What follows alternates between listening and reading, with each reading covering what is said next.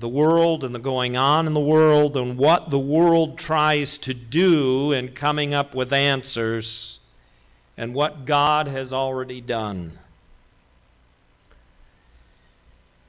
Starting at verse 19 of chapter 1 of 2 Peter down through 21. So we have the prophetic word made more sure, to which you do well to pay attention as to a lamp shining in a dark place, until the day dawns and the morning star arises in your hearts. But know this first of all, that no prophecy of Scripture is a matter of one's own interpretation. For no prophecy was ever made by an act of human will, but men moved by the Holy Spirit spoke from God.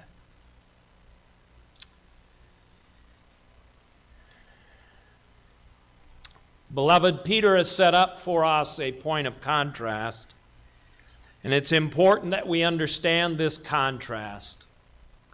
It is the believer as set apart from the world and in contrast to those who belong to the world. This idea of contrast follows in line with creator-creature distinction that must always be maintained in terms of authority, in terms of who we worship, in terms of everything about life. So Peter is emphasizing this, and I want us to emphasize it. I want us to remember it because it is very important. On the one hand, we have the imagination of men's hearts expressed by cleverly devised tales and myths. Now, you might not hear something today regarding Greek mythology, for instance. I doubt there are very few that use Homer as their Bible and embrace Greek mythology. But in your conversations with other people, you might hear something like, well, I think that the world is... And what are they doing? From their own imagination, they are creating a reality of how they think the world ought to be. But it is not given to the creature to create a world that he thinks ought to be, but to acknowledge the creator of the world and to worship him and bow before him. And so on the one hand, cleverly devised tales and myths, and it can take different kinds of forms today. Be aware of that. Be aware of that. On the other hand, we have the revelation of God that we have talked about. The revelation of God that makes knowledge possible. To know anything at all, God is the precondition of everything else. To make sense out of life and the world, our place in it, and so forth. He makes knowledge possible. It makes getting on in this world possible.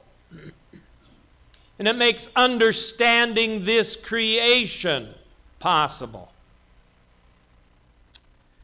The reason why the unbeliever can do science and look at things and come to some form of understanding about the world is because the God who is behind it all.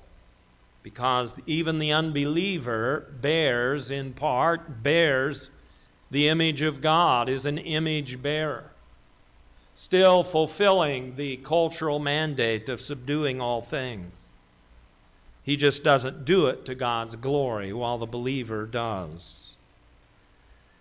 It's an important thing for us to remember. It makes understanding our place in this world possible. You're left with the imagination of the human heart or what God says about this world. And if we are wrestling with our place in the world, our identity, who we should be, how we should be, if God is out of the picture, it's left to everyone's opinion. And, of course, you've heard the phrase, well, my opinion is just as valid as your opinion. And if you don't have a solid foundation upon which to stand, meaning the revelation of God, then, of course, it's true. And we make our own way in the world by being our own little gods. Now, we have seen Peter very concerned that we pay attention to it. The prophetic word. Pay attention to the prophetic word, beloved. Why? Because the world has a murky darkness to it. It's not just the absence of illumination. It's dark because there's crud in the world. There's sin in the world. And you can't see clearly through all the muck unless you have a special light. It has a substance to it. It's almost so thick you can slice it with a knife and you can sort of observe this murkiness.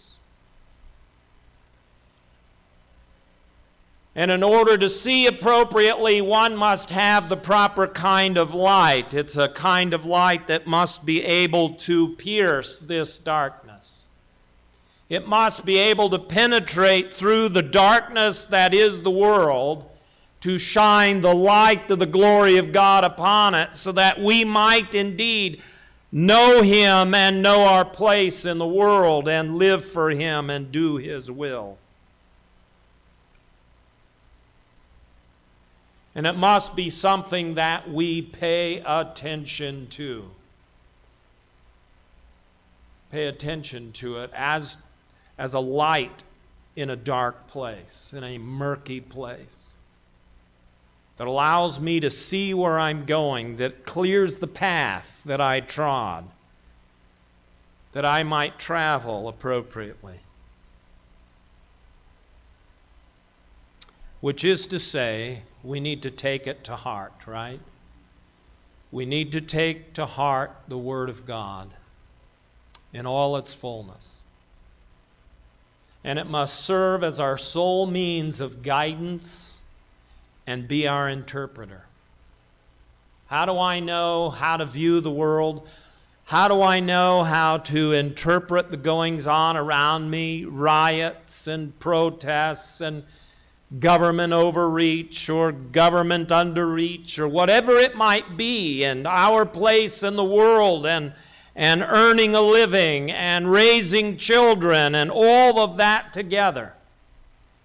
God interprets it for us so that we might have understanding, that we might honor Him, that we might make our way through a darkened world, beloved.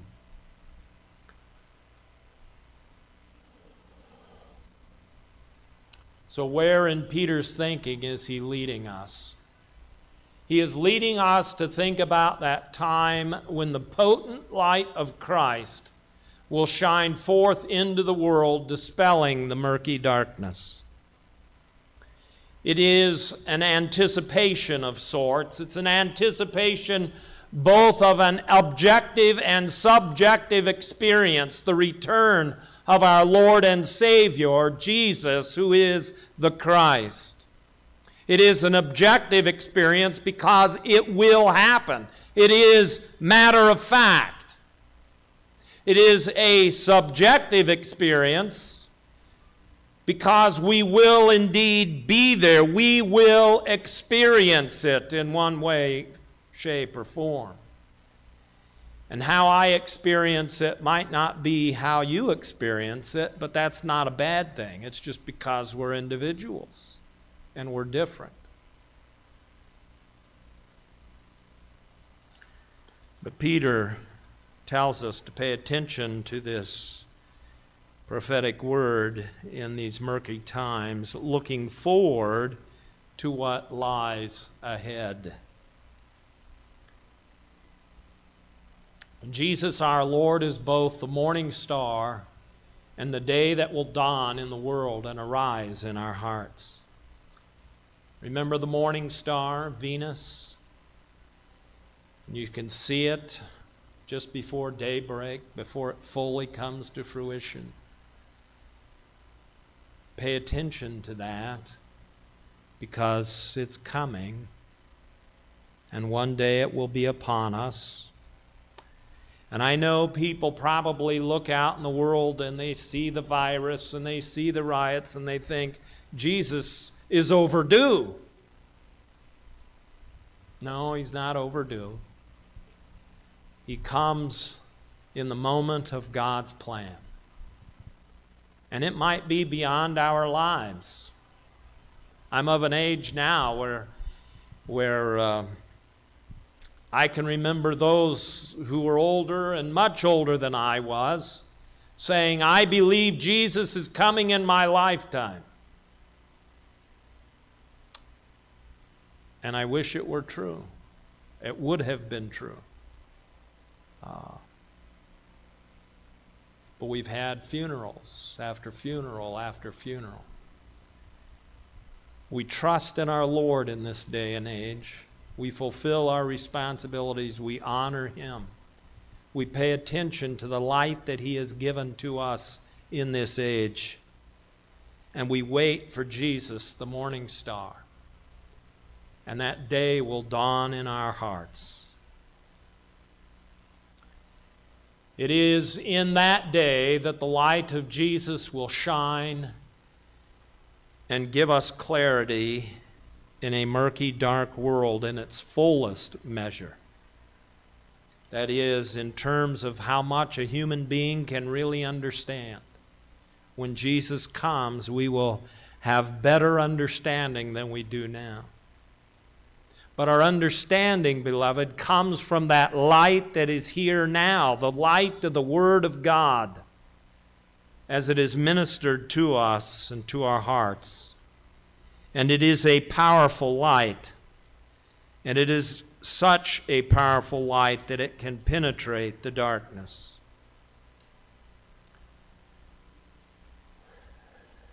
But not only that, Peter says that it will arise in our hearts.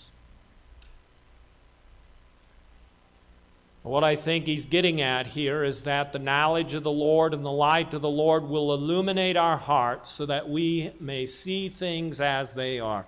The more we get to know His Word and understand it, the more we see things as they are. And when the fullness of the living Word appears and comes again, we will see in greater clarity and fullness the way things are.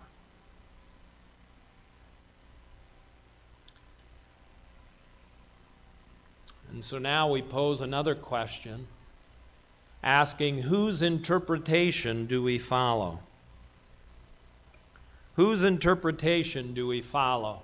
And this question gets at two important points. The first point has to do with how we handle the Scriptures themselves.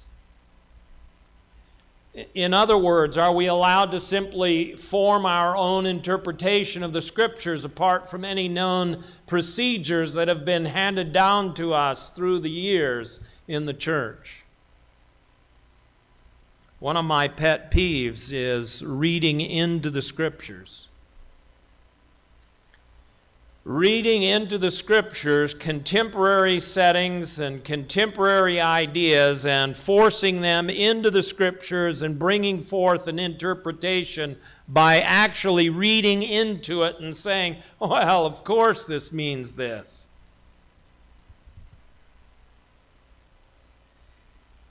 How are we to handle it? You may have even heard debates or have had discussions or conversations with others, and it's reduced to such things as, well, that's just your interpretation. In other words, that's just your opinion. Again, are we stuck with mere opinion about things? Or do we have clarity? Does God speak with clarity? And beloved, I would say that He does. And any mistakes that are made rest upon us and not upon Him. It rests upon us and our own failings, not upon Him and how murky He might have been in communicating to us. He communicates faithfully always.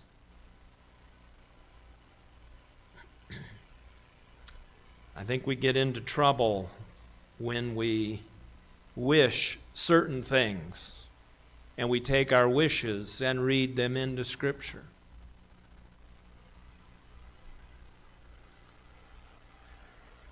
That's just your interpretation. Are we to throw up our hands and say, is there anything that we can arrive at?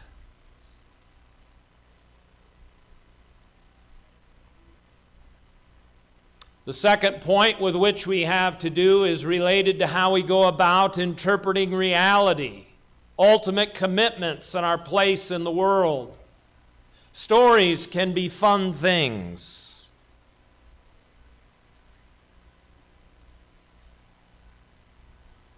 But when stories become myth and legend to convey truth, are we allowed our own interpretation of things?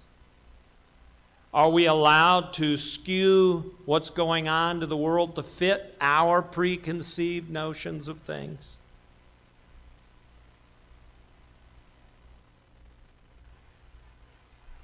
It's a difficulty. It's something that we are currently struggling with today in our own society. How are we to understand history? How are we to understand comments that people have made way in the past? And do we come along with a magic marker crossing out everything we don't agree with? Do we seek to eliminate it all, or do we seek to try and understand it within its historical context?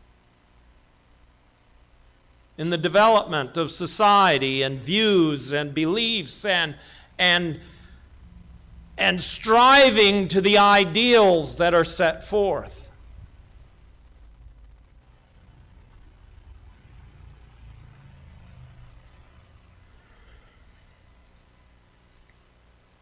A corollary to this has to do with receiving and communicating truth. And so now the question before us has to do with the weight we give to fables or myths or legends or tales or the Scriptures. Remember when we started this back in verse 16, we began wondering to ourselves, are they weighted the same? And the world seeks to weight the fables of the world, Greek mythology, Norse mythology, whatever it might be, with the Scriptures, and they are brought to the same level. All you have is just another fable or myth. What weight do we give to it?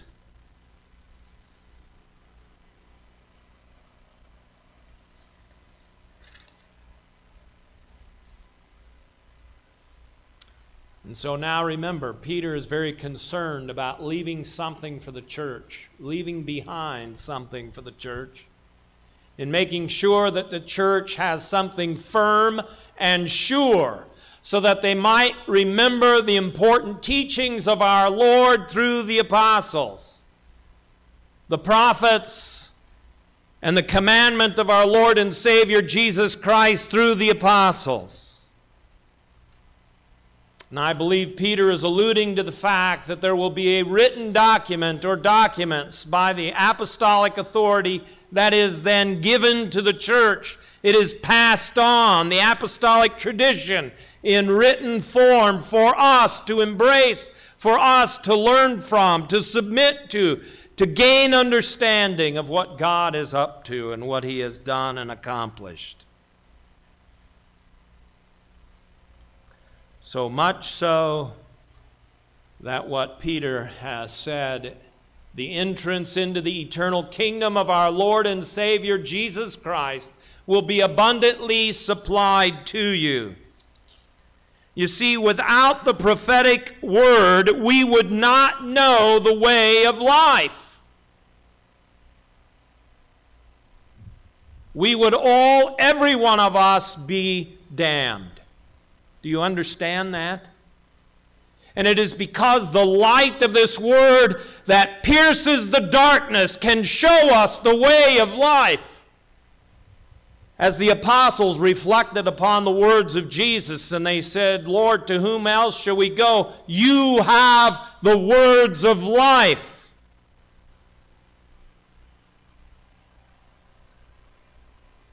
We don't need more words that lead to further corruption and eventually death and separation from God.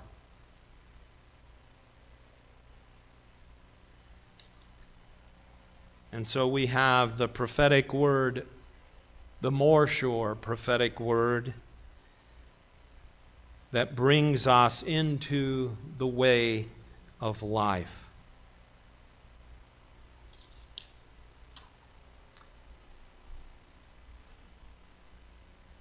And Peter knew that in his day the church had to deal with cleverly devised tales. Peter was dealing with it,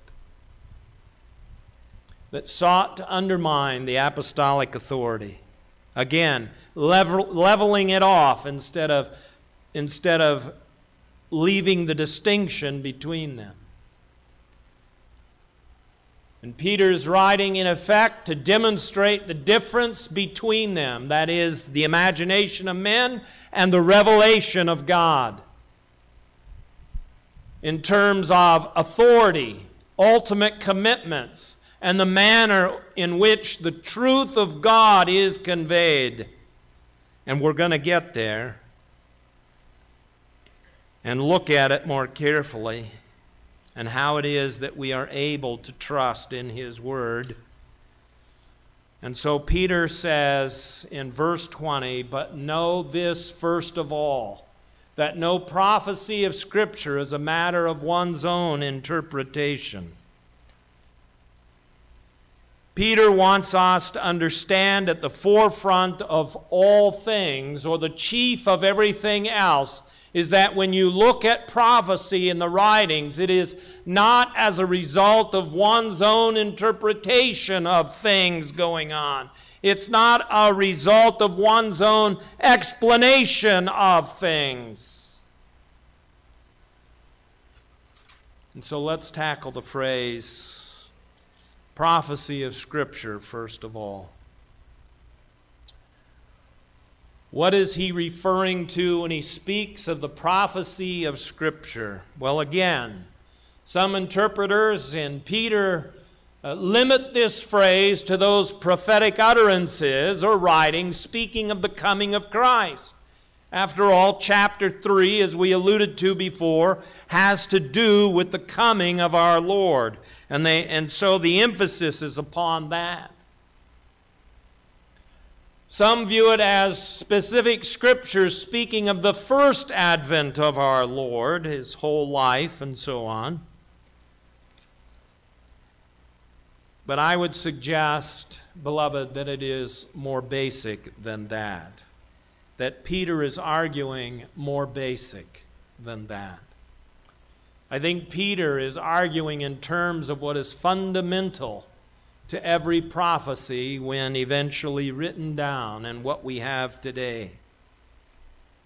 And so if we maintain the contrast between the cleverly devised tales and what Peter is going to provide the church after his departure, then he must be referring to that which comes through the apostolic witness in written form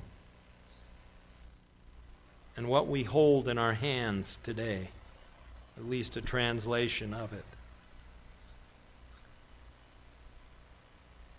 Now, when we add the next phrase after it, so that we read in full that no prophecy of Scripture is of one's own interpretation, we need to ask again, what is Peter getting at?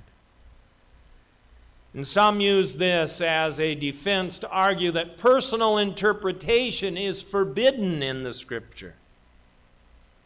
Some cults do that. Mormonism does that. They'll often say, insofar as it is translated correctly, insofar as it is interpreted correctly, this is the Word of God. Meaning, if you don't agree with our interpretation and that of Joseph Smith and the other presidents of the Mormon Church, then you're wrong. You're not given to your own interpretation.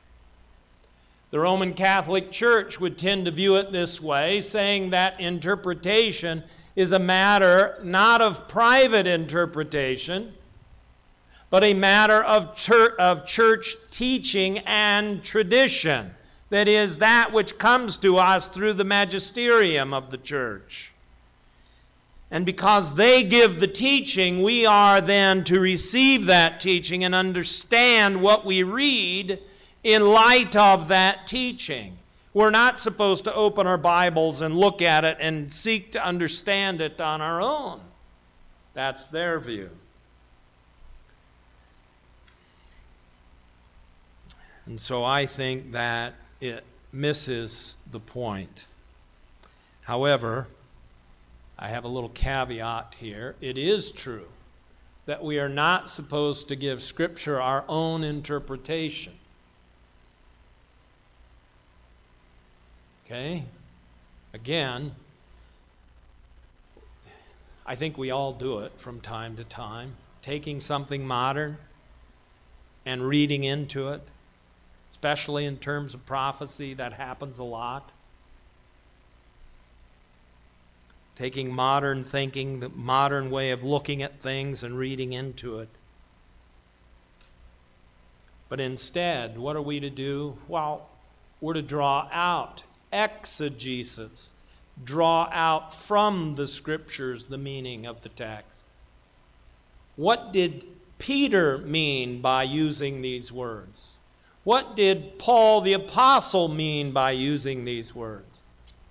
It affects us today in terms of our Constitution.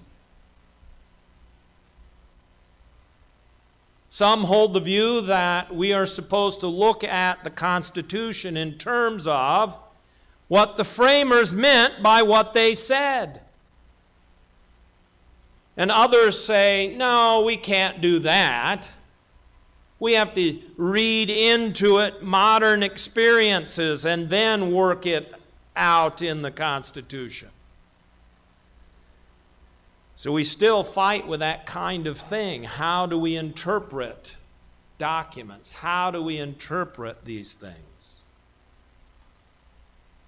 And what I learned in seminary, what I learned at the feet of others, is that it is the original intent of the author as much as you can. Understand what Paul means. Understand what Matthew means. What did he mean by these words?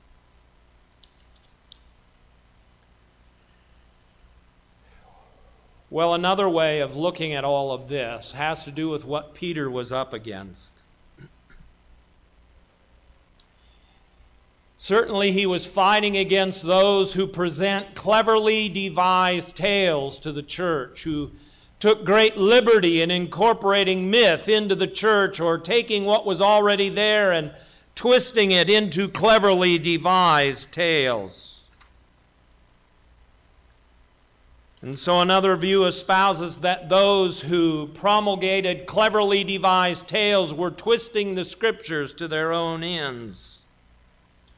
That is, they were giving their own interpretation to them or to their own understanding of God and the world around them. Well, this is what it must mean because this is how we understand it now.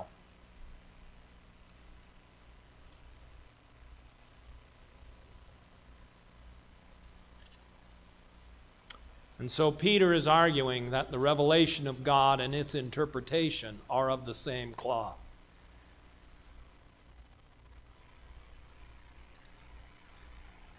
And above all, it cannot be twisted to one's own ends.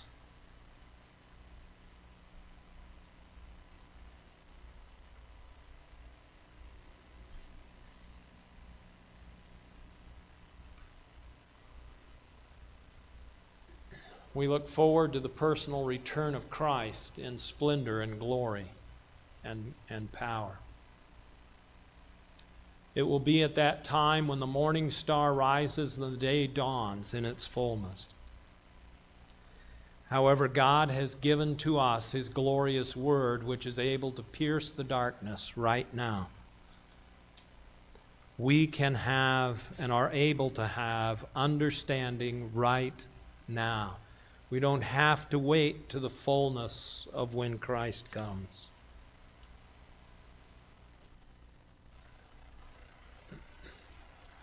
But in handling this more sure prophetic word, it is not left to us to handle it according to our own imaginations. It's not left to us to look at the goings-on around us and say, well, this is what it must mean according to today. Rather, we must correctly handle the Word of God to effectively have a sure grounding, chapter 1, to have a sure grounding and handle the darkness and effectively deal with the teachings of false teachers. And already we are anticipating chapter 2 when Peter now, once he has us grounded in the faith, now we're able to turn our attention in chapter 2 to false teachers and understand what they seek to do to undermine the revelation of God and the truth of His Word. Our Father in heaven, we thank You for Your Word. We thank You for speaking to us, for being our guide, and for sending us such a powerful light that it might pierce the darkness around us, and that we might know how to understand the things around us. And so we give You the glory and praise through Christ our Lord. Amen. As we close our time together, remember offering buckets, crates, whatever, boxes in the back, in the foyer. Meeting after church, we'll just meet right here. We are going to stand together singing, "The Master Has Come."